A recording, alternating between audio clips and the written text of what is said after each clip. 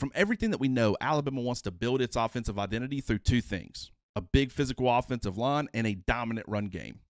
That combination will not only open up a ton of possibilities for the Alabama passing attack, but it will also open up a ton of opportunities for the defense as well. Now, this doesn't mean that Alabama wants to move away from the playmaking ability that Jahmyr Gibbs brought to the table. They just want to be able to move the football on the ground more consistently and effectively than they did last season. In other words, that bully style of football that has set the tone for the Alabama program since Nick Saban's arrival back in 2007.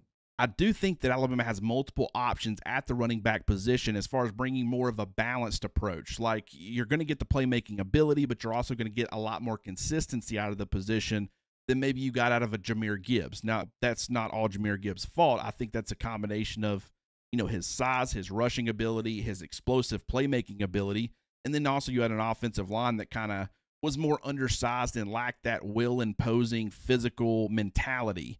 And just that combination, while Jahmyr Gibbs was very effective, he was also very hit or miss. Some of the guys in the room currently have the ability to bring more consistency to the position on a snap-in, snap-out basis. We'll be able to run the football more effectively on a snap-in, snap-out basis.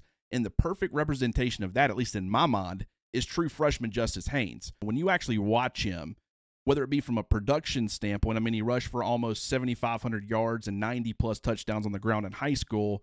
So very productive player, at least on the ground. But I love that he plays with a low center of gravity. Like, he's listed at 5'11", but I wouldn't be shocked at all if he was closer to 5'10". But I think he's got a great mix of, that frame and build that you look for, but also his pad level. It kind of allows him to finish, with authority. But you also see a lot of natural upside as far as being a pass catcher. Like, I don't think he was utilized nearly enough in that area on the high school level. But he's got natural hands. He's got a great understanding of route concepts and spacing.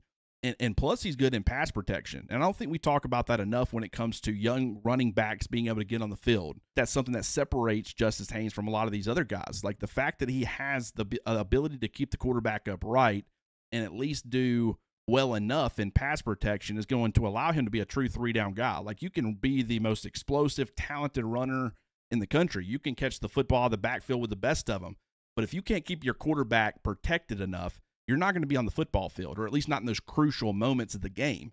A guy like Justice Haynes, and the fact that he can catch the football, he can run the football, and he can, be an adequate guy in pass protection, that's going to allow him to not only, be a part of the rotation, but might help him become Alabama's workhorse running back or number one overall running back. But if you're looking to get the best combination of rushing ability, talent, receiving ability out of the backfield, the correct mentality, which we don't talk about enough, Justice Haynes needs to be Alabama's number one running back.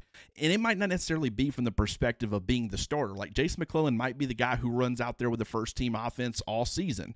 But when we look back at the end of 2023, Justice Haynes needs to be the guy who we say, this guy got the biggest workload. He got the most touches, whether that be carries, whether that be receptions, whether that be snaps played, targets, whatever you want, whatever means that you want to, judge who the number one running back was outside of, who got the most starts, which I think is very, minuscule as far as the importance. But I think that Justice Haynes needs to be that guy for Alabama. Like, you're trying to get back to being the standard. I think Jason McClellan is a really good running back. Is he the standard in college football? No. Is Roydell Williams the standard? Is Jam Miller the standard? No, I think Justice Haynes can be. I certainly do.